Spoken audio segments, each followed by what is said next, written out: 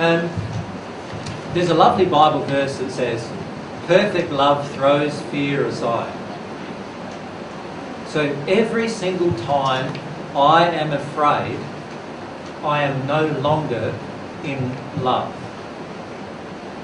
So how many of you as parents have said to your child as they walk out the door, be careful? Right? In that particular moment, you were not loving.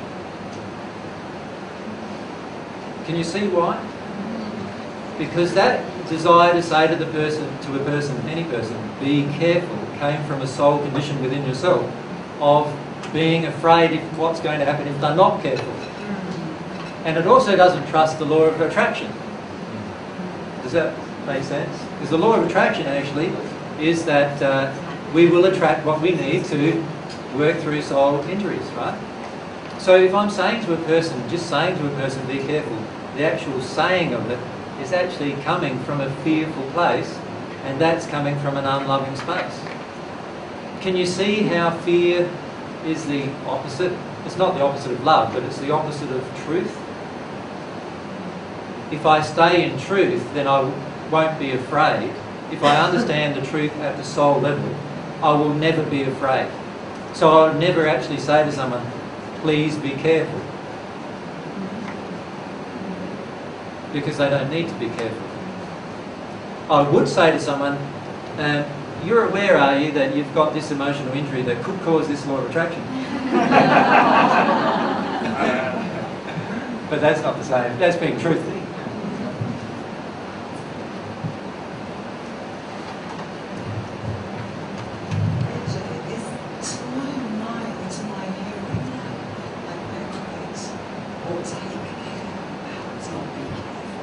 Speak a bit loud. A bit louder, a bit closer. Take care, I equate with like God be with you in the old language, like God be with you. Yep. So in other words, you're taking care of how your spiritual heart, your soul is conducting itself. Yeah, that's a beautiful thing to say to somebody. Yeah, take care, God be with you. Yeah. It's beautiful. It is. Yeah. So again, it gets back to your intention, doesn't it?